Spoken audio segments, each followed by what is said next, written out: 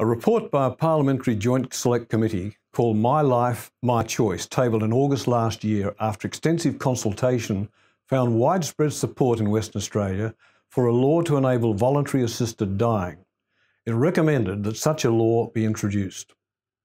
The report proposed that a panel be appointed by the Minister for Health to consult and then make recommendations to the Minister on what provisions the law should contain.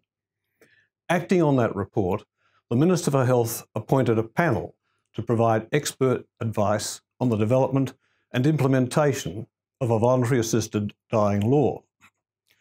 The 13 members of the panel have a range of relevant disciplines and experience, including but not limited to clinical and legal.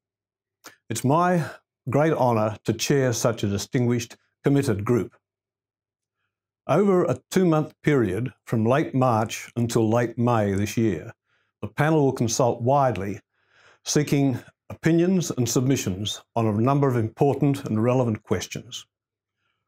All submissions and opinions will be carefully and respectfully considered and published on the panel's website unless confidentiality, of course, is requested. The result of these consultations will help the panel to make its report.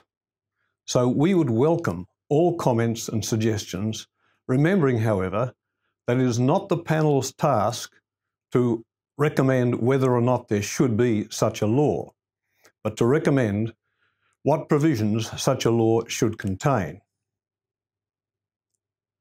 If the Western Australian Parliament enacts a law for voluntary assisted dying, it will do so in the knowledge that there is strong community support in principle, as the report My Life, My Choice noted, and that its content and its detail will have been very carefully considered by the Ministerial Expert Panel, following extensive consultation with the community and experts to make the law both compassionate and safe, and safety should be stressed.